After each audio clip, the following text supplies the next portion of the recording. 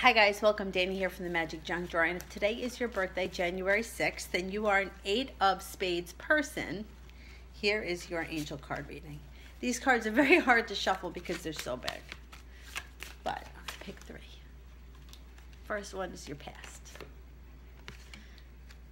The King of Earth.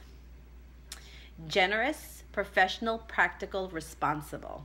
Successful time. Confidently accept opportunities that you're offered, and the Midas touch. Here is your present. Unity, Archangel Sandalphon. Traditional viewpoints and methods, spiritual organizations, seek out mentors and like-minded friends.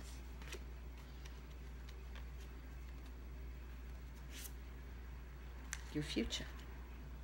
The Knight of Fire, passionate, adventurous, self-assured, restless. A sudden event that needs immediate attention. Time is of the essence. Think things through carefully.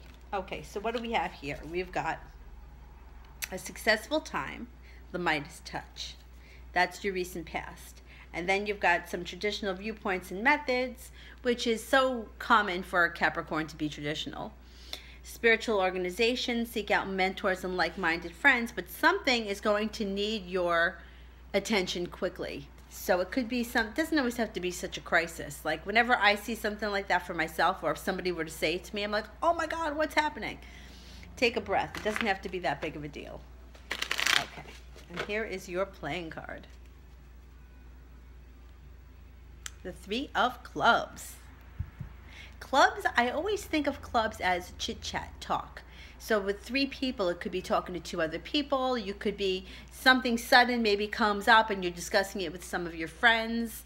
There could be a little bit of indecision, or maybe you're not sure what to do and you're discussing it with your friends because maybe you need some advice. But I don't think that it's a bad thing. I don't think that, sometimes you need advice, like, you